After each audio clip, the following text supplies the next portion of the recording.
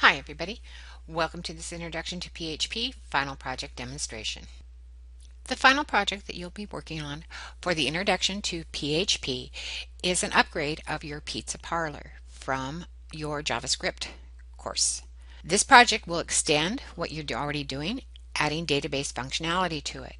And as you can see, as you read through the specifications for this project, you're going to be demonstrating your ability to use the appropriate script, to use the document object model, to use properties, methods, and event handlers, to create and use scripting variables and data types, to use arithmetic, comparison, and logical operators, create procedures and reusable functions, use the request object to retrieve information from a web form, and create an interactive website using a database. In order to accomplish this, some of the things about the Pizza Parlor that you'll want to know is that you will have database connectivity. You will be basically working with customer information, pizza information, and administrator information. As you're working through this, if you find that you do not have the capability of creating a database, you will be given that. That is available to you. And you will be able to, if you didn't take the JavaScript course and are moving into this course because of previous knowledge, you will be given a bare bones raw frame working JavaScript website. You'll be creating pages that will give you a form that lists the pizzas in addition to what you already have accomplished in the JavaScript class. You will be creating pages that will give you a form that lists the pizzas that have not been completed, or if you're thinking about a Pizza Parlor type place, pizzas that had not been delivered. And in this form, you will be able to indicate that the pizza is now complete or has been delivered. A list of the completed pizzas throughout the history of the Pizza Parlor. A list of completed pizzas for a single day, the day that you're running the form. A form that gives you the ability to add new Pizza Parlor administrators, those that can check off that a pizza's been done. And the capability to make these administrators inactive. In addition to having all of this working in a site, you will have to do some documentation. Your wireframe of how your Pizza Parlor will look, similar to what you had to do in either Web Development 1 or Web Development 141. A site specification document that specifies what you were requested to do. If you haven't seen that, you can see the CIS 141 site specification report. An entity relationship diagram of your database. Again, if you have not taken any of the database theory and design classes or don't understand that, you can request that from your mentor. A user manual with directions of the features and how to use the administrative site. In this project, you'll be updating that final project from the introduction to JavaScript. So you're just simply adding some additional pages, some database connectivity to save the information. And what you'll be turning in is your completed functioning Pizza Parlor Deluxe program and the documentation to your folder on bucket.sandbox.edcc within a folder that's called Pizza Parlor. And here on Canvas, you will be creating a screen capture of your Pizza Parlor front page to indicate to your instructor that you have completed this project. Now let's take a look at the project itself. As you can see, I'm looking at my WAMP server, and I'm going to go to Pizza Parlor Deluxe. And I'm going to start here by running the script that will actually deletes the old database if there's one there and creates a new database. I've stored that in a folder called Database. And I've called it Create Database PHP. Again, if you don't have database capabilities, if you haven't had a theory and design class on databases, that can be provided to you by your instructor or mentor. By clicking on the Create Database PHP file, I'll run a series of SQL statements that will create a new database for us. As you can see, as I'm creating the database, I go through and I put in prompts or echoes out to the screen so that I can see that steps within the database in creating it have been completed correctly. The ones that are important here is that you notice that I have an existing database being dropped. I have the database being created. I'm telling SQL to use the Pizza Parlor Deluxe database. I have gone ahead and dropped a customer table if it was existing, created a new customer table. Same with administrators table, dropped and created. I did create a default administrator within this so that initially a person can log in and create other administrators. Pizza table, the record of any pizzas that have been ordered, has been dropped and created. And I created the foreign key. And finally, when this is all done, I put out the database was created correctly. So I'm going to go back now that I've created it. And I'm going to go ahead and I'm going to order a pizza. I'm going to start out initially with creating a 20-inch deep dish Hawaiian pizza. And from your JavaScript class, you will see that I have an order summary that shows what I'm ordering, and it's dynamic as we're going along, and it changes the subtotal.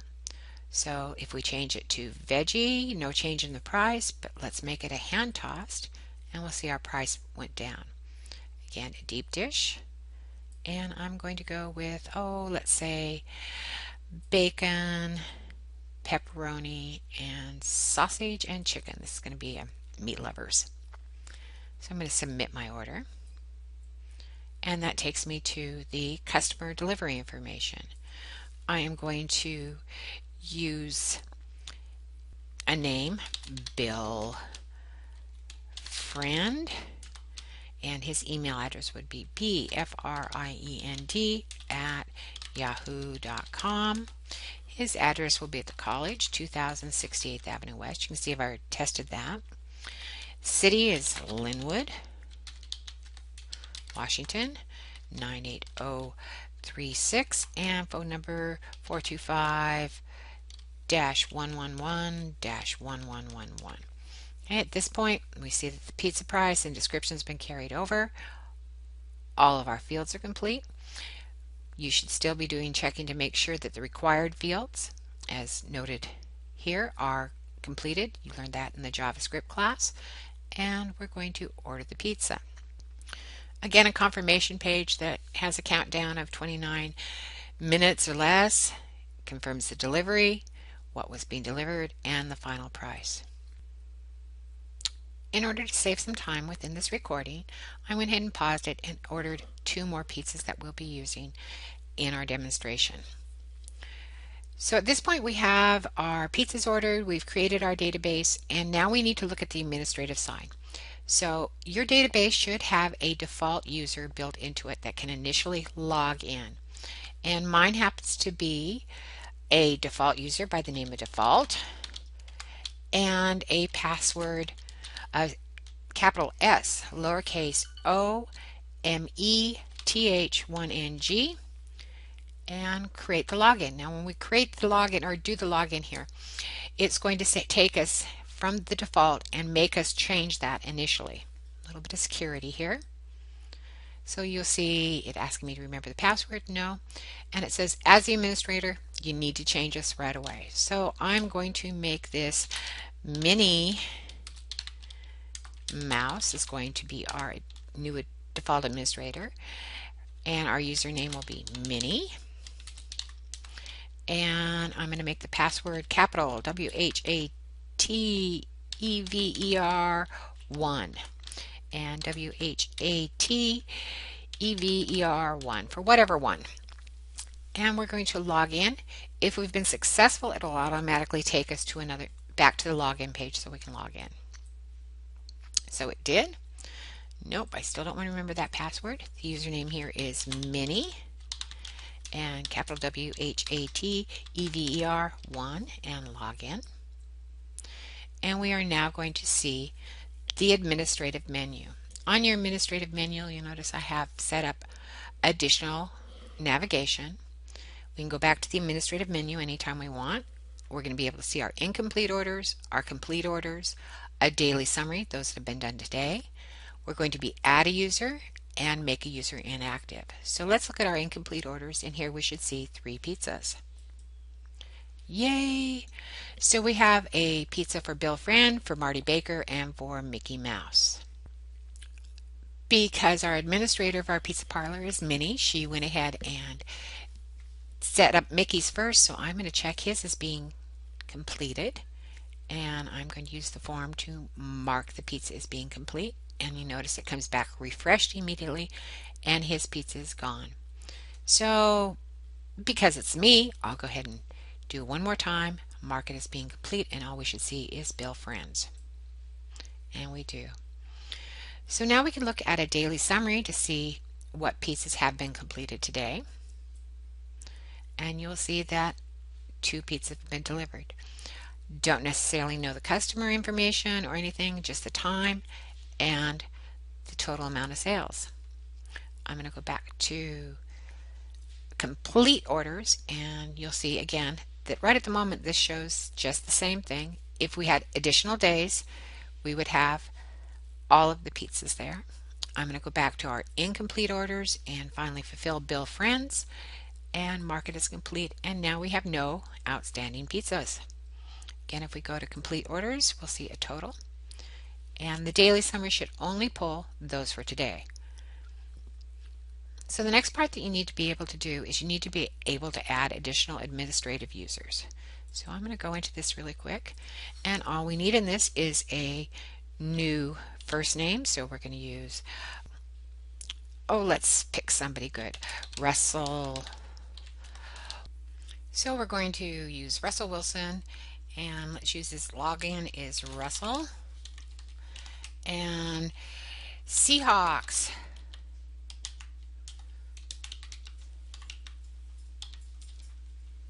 Well, I obviously can't do Seahawks.